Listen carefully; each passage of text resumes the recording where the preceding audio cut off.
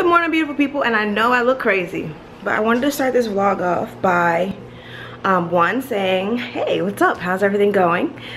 Two, I wanted to start the vlog off by starting meal prep for the week. I'm gonna be making stuffed chicken breasts and what else? I think spaghetti with turkey meat sauce, and I think that's pretty much it for the week.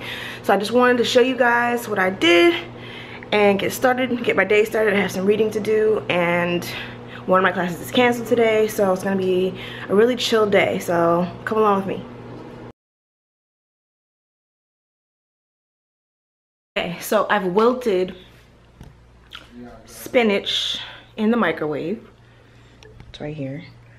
And then I have a half cup of sour cream that I'm gonna put in, and I have a half cup, or a little bit about a cup of Monterey Jack cheese that I'm gonna mix together with some garlic and some salt and pepper in a bowl. Then I'm going to like beat up the chicken breasts and put them inside, put the mixture inside of the chicken breast and bake the chicken breasts for about 35 minutes. And I think it's gonna be really good. So I'm excited to see how this comes out, because it's like my first time trying like a really like fancy way of cooking chicken breast. Because chicken breast to me is really boring and very dry, and I really wanted to try something new and fancier for Tony. So let's see how this comes out. Okay, so here's my mixture.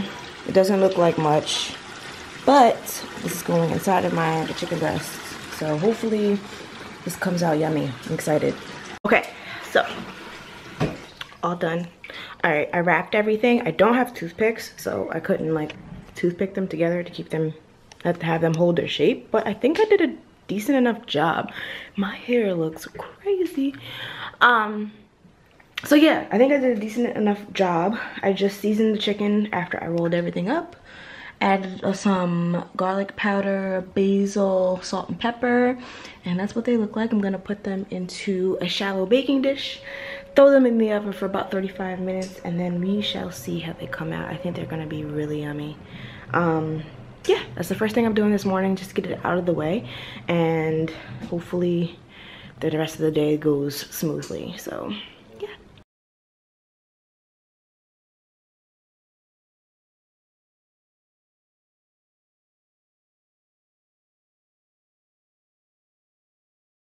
Just put the turkey meat into my skillet so that it can start to cook. I put a bunch of seasonings, some chili powder, garlic powder, oregano, Italian seasoning, red chili flakes, and what else did I put in there? And chili powder, yeah, I think I said it already. Salt and pepper. Put that in the pan. I'm washing some dishes now while I wait for that to begin to cook.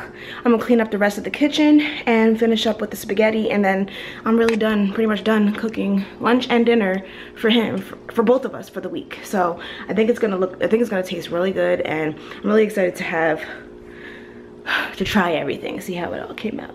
Chef girl or Lana. Dishes are washed. Sink is clean.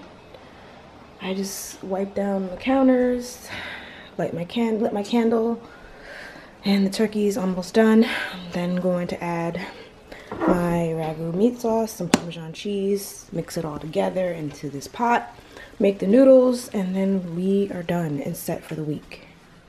The turkey is finished, and now I don't know what I want to do. Now I think I'm gonna make myself a cup of coffee, because I'm in the mood for coffee today. And what else? I have to read, and Tony's cleaning up the bedroom because it is a mess. And yeah, that's pretty much it, I think. Yeah, I have some tips for you guys for how to read intuitively and prepare yourself for class when you don't have time to take like copious notes.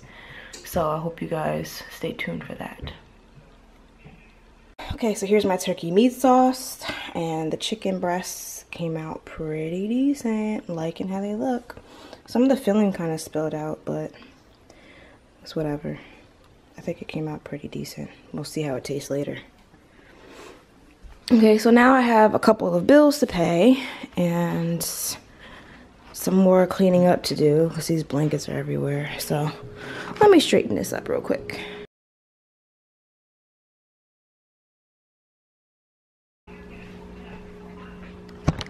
So for those of you who don't know, when it gets into the colder months in the year, I like to do embroidery projects.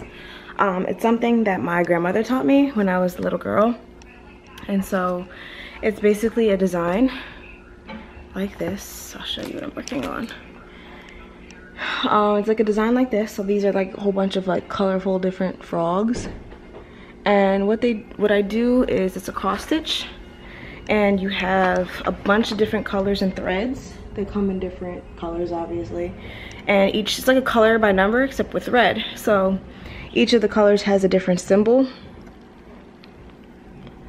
and you do a cross stitch, which is like basically a cross stitch is like two threads crossing over each other in the form of an X. And you do and use the symbols, well, it's upside down. You use the symbols to create the image. So right now you have no idea what this is. But by the time I get finished, it will be this picture. So right now what you see is the orange and the yellow, which is kind of in the middle right now. So yeah, I like to do this during the winter time because it's relaxing, one. Keeps my hand-eye coordination going, keeps me focused, relaxes me. Usually like to do it with a cup of tea or coffee in between, you know, reading and outlining and all that stuff. So I've been really into doing that over the past few days. And yeah, so I'm about to pay some bills now, and then I'm trying to figure out what I want to do next. I think I'm gonna read and knock that out for class tonight. And then, yeah, finish straightening up, take a shower, get dressed later, and all that stuff, go to class. So that is the plan for the day. Hey guys, okay, so it's Wednesday evening, and I apologize for how sporadic my vlogs have been lately. I haven't been able to just vlog a consistent day, edit it, and then upload it. It's just been, the vlogs have been very piecey, and I apologize for that because that's not what I try to do. But I wanted to come to you guys and talk to you guys about how I take notes in my book. Your first and second year of law school, you typically, not even maybe your second, mostly your first year of law school, you tend to brief all of the cases that you are assigned to read. That's not necessarily the case once you become a seasoned law student, aka about to graduate.